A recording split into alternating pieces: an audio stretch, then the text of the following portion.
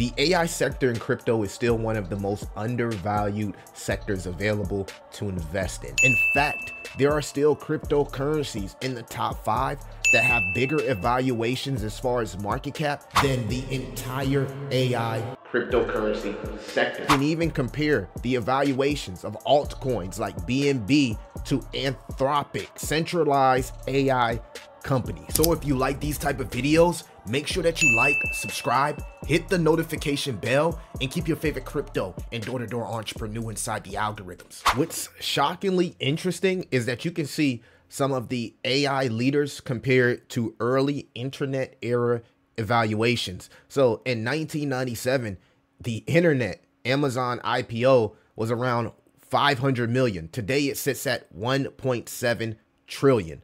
2004, you had the Google IPO, again, internet narrative, 23 billion. Today it sits at 1.8 trillion.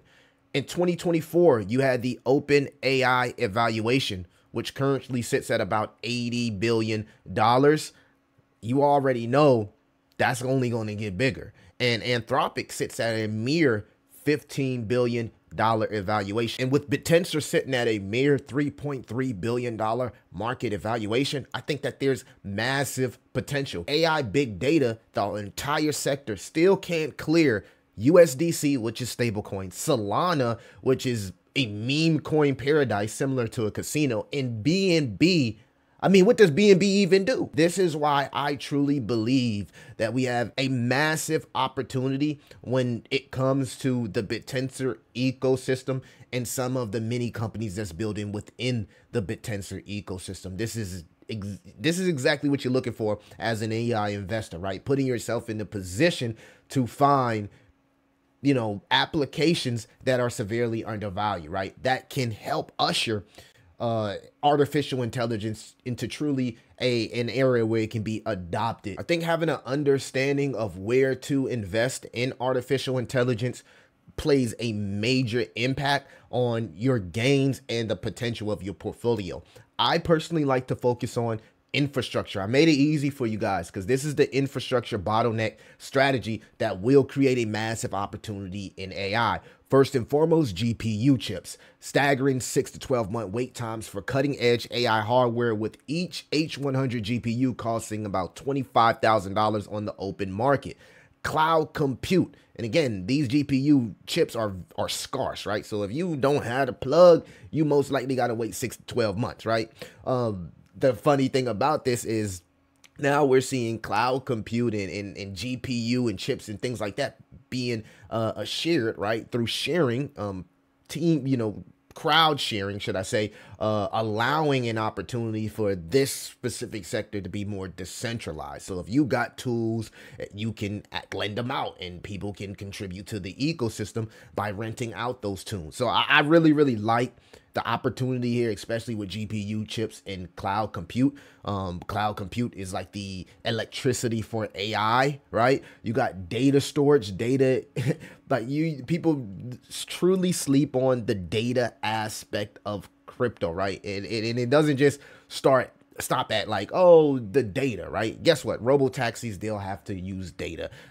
These physical robots that will be working around, they'll have to use spatial data where everything has to be mapped out, right? You also have the sensors, right? The sensors for artificial intelligence. This allows AI to feel, to have understanding of a physical, in IRL, right? To have an understanding of what happens in IRL, whether it be census comparable to humans. So like the data narrative is so important to the artificial intelligence narrative. And when you kind of put all of these, niches together, this builds the infrastructure of AI. And to break down why I've chose to invest into the infrastructure of AI, I actually put this thing into four core POIs that everybody can understand. So these are the 4 pillars of AI infrastructure, right?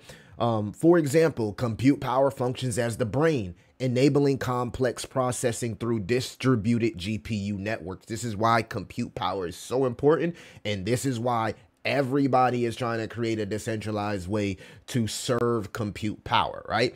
Data storage acts as the memory, housing massive training data sets and facilitating real-time processing. Spatial data provides the visual perception system, creating 3D mapping for robot navigation and autonomous systems. I'm smiling because this is why I'm invested into projects like Jasmine that help harness this data. And when we think about data, now we're talking about autonomous cities, right? You got to really get into the whole IoT thing, but you know, you're already starting to see robo taxis, right? Guess what? In order for these taxis to be able to drive and understand navigation, right, they need to have this mapped out. And this is why spatial data is probably one of the most crucial parts of the infrastructure of artificial intelligence. Is why people shouldn't sleep on Ayuki. AI sensors serve as the peripheral nervous system, collecting real-time data through IoT networks. These four pillars work in harmony to inform the complete infrastructure needed for AI to reach its full potential, which apparently we're heading to the area of AGI, right? So we need compute power, data storage, spatial data, and AI sensors, right? AI sensors serve as the nervous system collecting real-time data through IoT networks. So when you hear smart cities, smart this, smart that, smart, you know what I mean, traffic lights, right? All of that requires data, and this is why data is one of the pillars of AI infrastructure. Of course, there's risk with Bittensor Tau subnets, but I believe there's truly an opportunity here. These are some of the pros to be able to, comparing Bittensor subnets to traditional AI companies, right? So decentralized AI infrastructure ownership, which is giving indie devs an opportunity to compete with these big centralized companies. Token-based liquidity investments gets the small guy like us an opportunity to get in at VC levels, right? Normally, you can't invest into these AI companies if you don't got the plug, right? You couldn't have got into Anthropic in its early stages, Google in its early stages, but with Bittensor, they're allowing you an opportunity to play as a VC. So many people ask, well, why aren't these subnets have high valuation? When you look at something like Chooch, you would assume that this should be $1 billion project. When you look at Dippy and what they're doing over there with Ridges AI, Subnet 62, and Gradients and Subnet 51, so many subnets that are building things that are generational, but just quite haven't been adopted, or people just don't know about it. So we're in the early adoption phase. Most investors don't understand Bittensor ecosystem. Technical complexity creates information asymmetry, and market discovery is still happening. Liquidity is a huge thing, and this is why it's cool that we're starting to see these bridges to Solana and Base. Limited exchange listings is also a technical barrier, and a lot of people don't understand how to create a miner, right? A lot of these miners are not low code, so there's also a barrier when, developers try to figure out how to navigate across the Bittensor ecosystem and really understand how to create a miner, right? So lack of that causes a lack of institutional investment infrastructure, market education gap. Traditional AI investments are unfamiliar with crypto mechanisms. That's a big thing. Crypto investors learning AI fundamentals, missing bridge between the community. So, crypto investors are trying to learn AI, right? Traditional investors are trying to understand crypto. So we need to bridge that section there. And of course, regulatory uncertainty. What's the classification of these subnets, right? Will they be viewed like memes, or will they be viewed like utility tokens? I think that's something that's not really talked about as much, but these barriers create the opportunity early investors can position before mainstream. There's many tools that you can utilize to find really, really good subnets within the Bittensor ecosystem. I personally like stuff like taostats.io, was sponsored a few of my videos, but also Backdrop. I use Backdrop because it really allows me to understand each sector that I'm invested in. You got model development, you got inference, which is huge to infrastructure. You got the AI agents within Bittensor. You got compute power, which again, I think is huge when you think about, the electricity for AI really to survive. It's like you can't drive your Tesla if you don't fucking charge it up. Excuse my language. You got DeFi, data pipelines. Another website that I like to use, and I believe they will be changing the hosting name, which is this was created by Tensor, but they are creating their own personal website. But this shows the mind share of these subnets, right? Which subnets have the most mind share? These are the subnets that people are most interested in, right? You can see a couple of the ones that I actually hold are on this list. Bitcast subnet 93 sitting here at 3, which is the creators economy, allowing creators and even companies that want marketing, everything to be done in a decentralized way, in a way that's tracked by AI and analytics, where you can't cheat the system. Really like Bitcast, because we are entering an attention economy when everything is about content creation. This is going to be huge for the marketing aspect of Bittensor.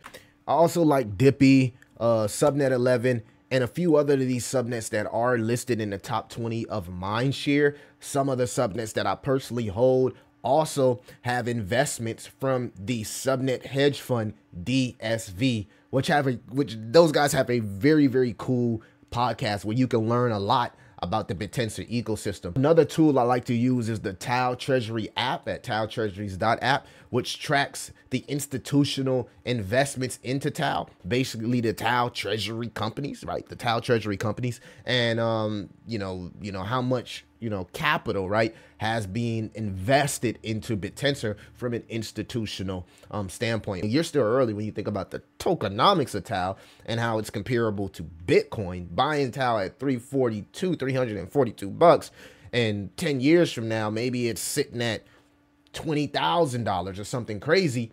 You know what I mean? You look back and kind of understand of how we were in the infant stages of artificial intelligence. So definitely check out DSV. I put the link to their socials and everything in the description.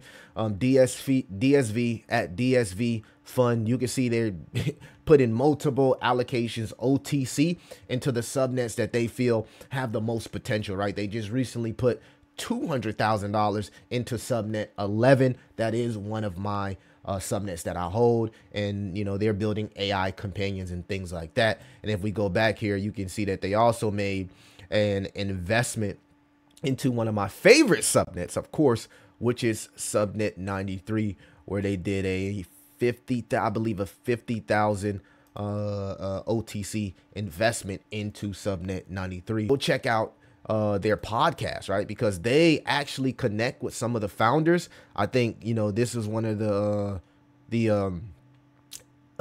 pods right here where they talk to the founder of Subnet 62. Subnet 62 is going to be huge. They also did a pod with Bitcast, right?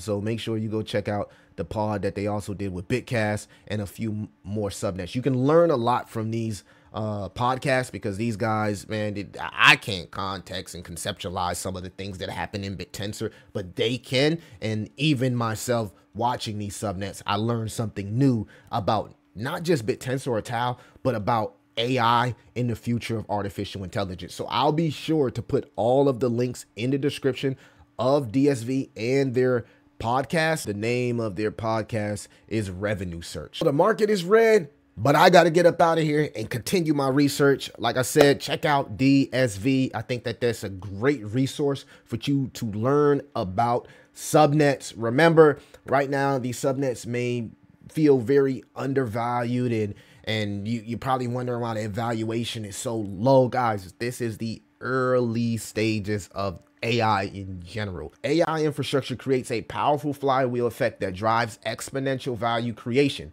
As more compute capacity becomes available, AI models improve dramatically, which enables more diverse applications. These applications generate vast amounts of data that improves spatial understanding, leading to a more capable robot and autonomous system. The cycle creates even greater demand for compute resources, completing the value-creating loop. The network is the key driver behind the massive potential returns in AI. So you see how compute power and data and everything about AI creates a flywheel to where it can only grow and grow and grow and be adopted. And what do you think is going to happen to our portfolio and our investment, specifically within Bittensor and some of these subnets? They're only going to grow, grow, and grow. I did a AI investment analysis of the specific sectors within the infrastructure.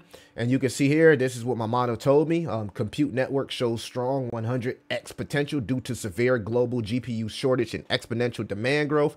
Sensor networks could deliver a 75x returns as physical digital interfaces multiply, while data networks offer a solid 50x potential as AI training data sets become increasingly valuable. Early investors in fundamental infrastructure historically capture the highest return in any technology revolution. This is an opportunity to position yourself. Do more research. Do more research. Double down on your thesis. Double down on your strategy. Let me know what y'all think about Bittensor, the subnets. Have a look at DSV, Revenue Search, and their podcast, and check out some of the resources and tools that I will link in the description. Subnet 11, Subnet 62, Subnet 93, some of my favorites. Go check them out. It's your boy Crypto Millie. I'll see you in the next one.